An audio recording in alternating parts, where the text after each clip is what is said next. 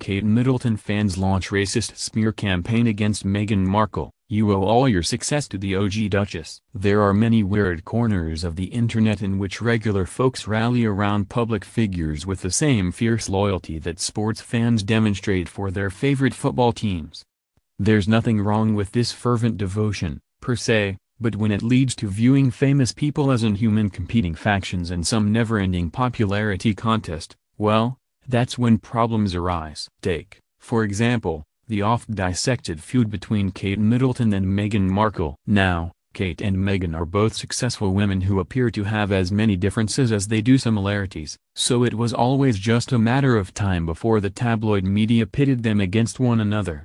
But in this case, the gossip hounds didn't have to work very hard, as it seems there really is some bad blood between the duchesses. At one point, the situation got so bad that Kensington Palace issued a statement about the feud. Shortly thereafter, however, things seemed to gradually cool down. As is usually the case with this sort of thing, there are conflicting accounts about how this came to be. Some say Prince Charles brokered a peace deal. Others claim their relationship benefited from Meghan's decision to cut ties with the Sussexes by moving out of Kensington Palace and dividing their formerly co-run charitable organization into two separate entities.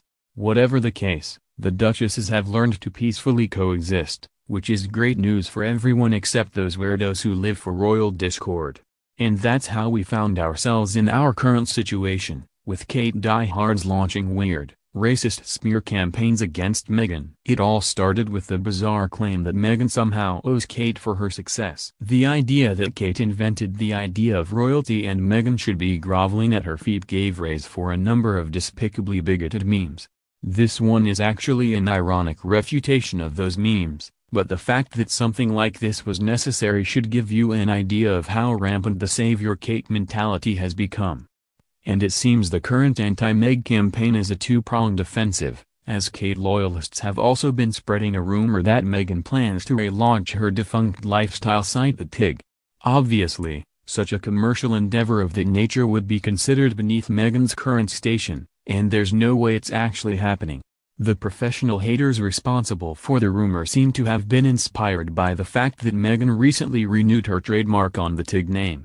But that doesn't mean she'll be publishing new content. The lasting trademark is to prevent false branding, to avoid others purporting to be the Duchess or affiliated with her, says a legal expert familiar with the situation.